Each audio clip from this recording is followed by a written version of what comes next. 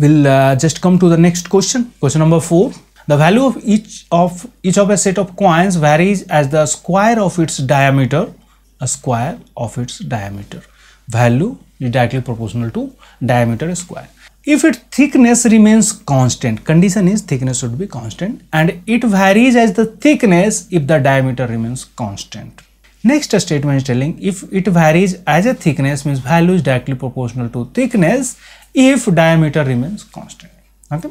If the diameter of two coins are in the ratio 4:3, diameter ratio is given, then what should be the ratio of their thickness if the value of the first is 4 times that of the second?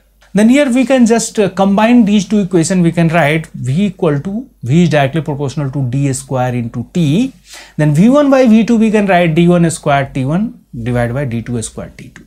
Then we can just put here this diameter means D1 will be equal to 16 into T1 square. We have to put 4:3. We have to just make it a square. It will be 9 into T2. Afterwards is given value of first is 4 times the second.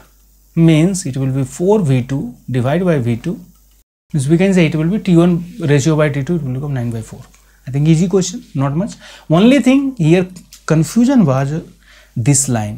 If its thickness remains constant and it varies as thickness, that we have to just guess. It is directly proportional to thickness, not in a square format, not in a square root format. Here it is given clearly a square format. These two we have to just analyze if the diameter remains constant.